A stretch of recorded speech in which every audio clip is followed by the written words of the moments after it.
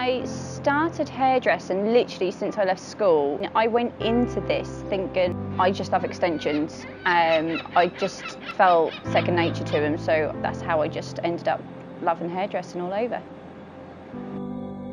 I think COVID was obviously a shock for everyone. This has never happened in our generation at all before. So seeing probably about 15 people a day, we were all quite scared. I think a lot of the clients as well, they were all really nervous. So a lot of people were cancelling leading up to it anyway. So I think we were all quite relieved when we did go into our national lockdown. Especially owning a salon, it's like my duty of care to keep anyone coming in this salon safe and obviously healthy. Through all of it, I never charged the girls rent, even though I still knew I still had to pay for the building, the insurance, obviously everything that goes into running a business. None of us had been paid since our last working day, and that was our last penny. It was a struggle. In lockdown, I was thinking of ways to make any income, if I'm totally honest, to obviously keep the business going. So obviously the girls had somewhere to return to. We don't get no furlough, we don't get no help whatsoever. So I came into thinking about expanding the products we do in store. I then went into expanding the online store. I worked so hard on our website.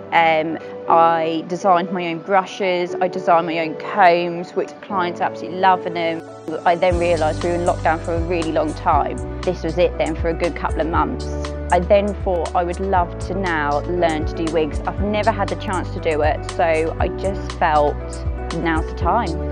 So again, I invested into doing it and I loved it. So I just researched so much and then it just went on from there. So I'm now working with the Jones Paget Hospital locally to do wigs for cancer, where they're going through chemo. I mean, the NHS, they do give you a free wig, but it's not the greatest. Obviously, it's not replicating what they previously had. So through my skill, I can literally replicate to their hair, which I would have never been able to do before without having this time off work. Seeing our clients has been so lovely. I mean, our clients are our friends at the end of the day.